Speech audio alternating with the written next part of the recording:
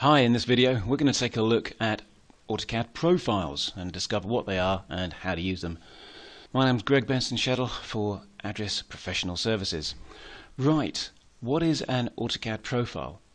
Basically, a profile is a small little file that contains the description of your AutoCAD layout. So if you've been customizing your layout in any way, perhaps adding toolbars, moving ribbons around, anything that customizes the look and brings different tools to the front surface of your AutoCAD, you can save that as a profile. It can then be distributed. So how do we do it? Simply we go into Options.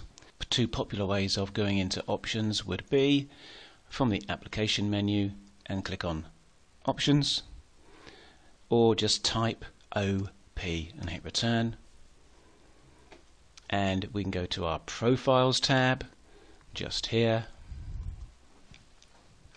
and then literally if you need to save your current customized profile, you can do just that.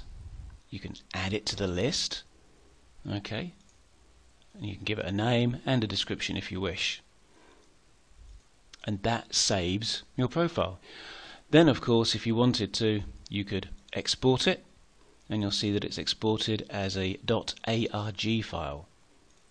Similarly, if somebody else has already created a profile of a useful user space, then you can import that as well. And it's simply a case of clicking on the Import button,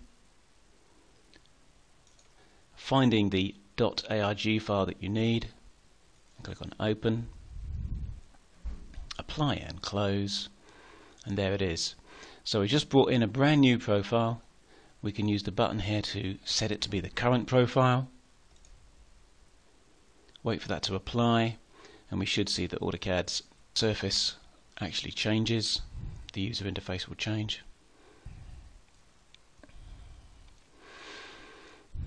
I've got a temporary message here simply because in this particular profile example it refers to an area of a network that I don't have access to, but that's no problem.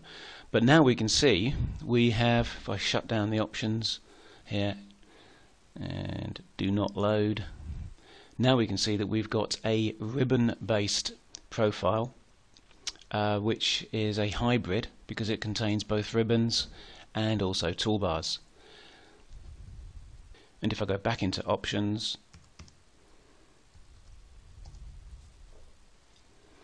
I could then return to my own profile and set that as current. And there it is. And that's profiles, an easy way to create a whole different set and feel about how AutoCAD looks, which can then be distributed amongst your team. AutoCAD profiles. Hope you found it useful. Thank you very much. Bye for now.